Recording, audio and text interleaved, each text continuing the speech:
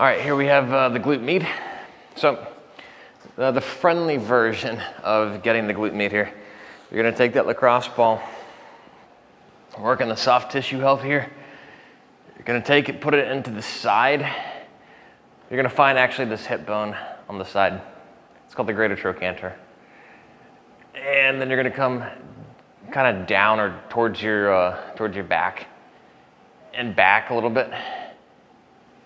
And you're gonna gently kind of roll onto it, put some pressure, put some weight onto that side. And you're gonna gently kind of rock that knee back and forth while staying on that muscle. Now, this is gonna be one that might be kind of cranky. It's gonna really restrict rotation.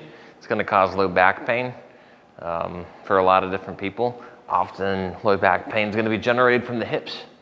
And so we wanna make sure that we're taking care of the tissues around there.